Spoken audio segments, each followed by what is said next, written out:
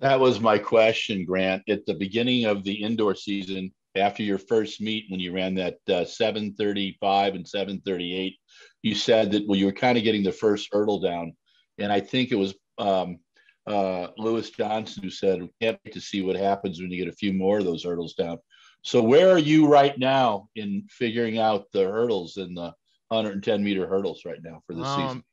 I think I'm in great shape. I think with everything going on, from the races that I've had, from Miramar to Tom Jones Memorial to running in Jacksonville, all my times speak volume. All my times, say what they need to say.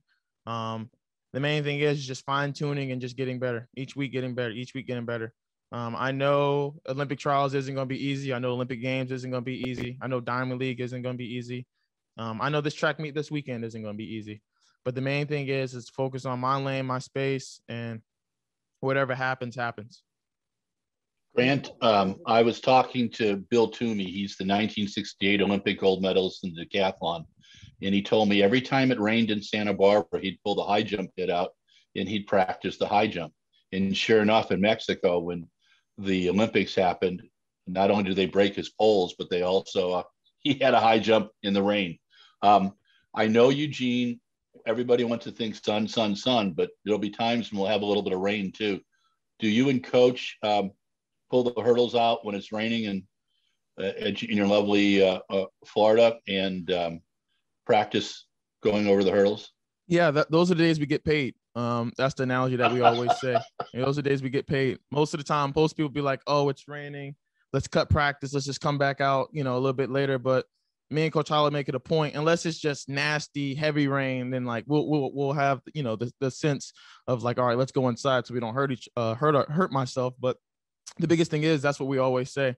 It rains, he'll walk upstairs, grab his umbrella, he'll walk back out, and we'll say the analogy, let's get paid, because you think those are the days where the tough gets tougher, and those are the days where most people are like, all right, I'm not really feeling it, let me do this, let me do that. But the main thing is when it rains, that's the day that most people shine. When it shines, someone's still going to shine. So my biggest thing is I practice in the rain, I know what it feels like. I practice in the sun, I know what it feels like.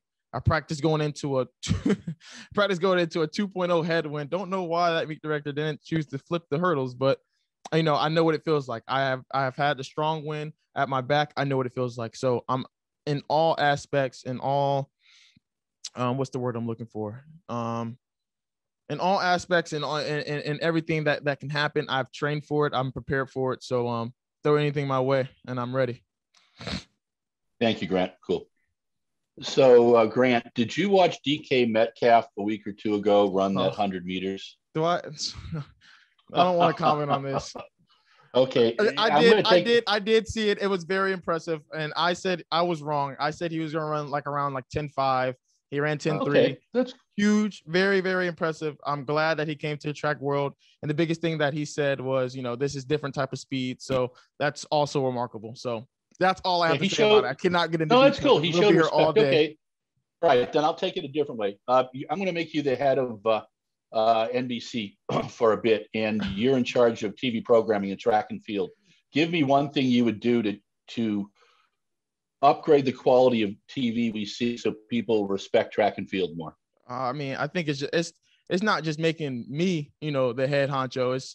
It's all around. Most people it's just how it is in the United States. Most people watch American football, basketball. I think track and field is huge when it's Olympic time, but then you never see swim meets. You never see, you got other things like that. I think it just comes with just the publicity of the sport.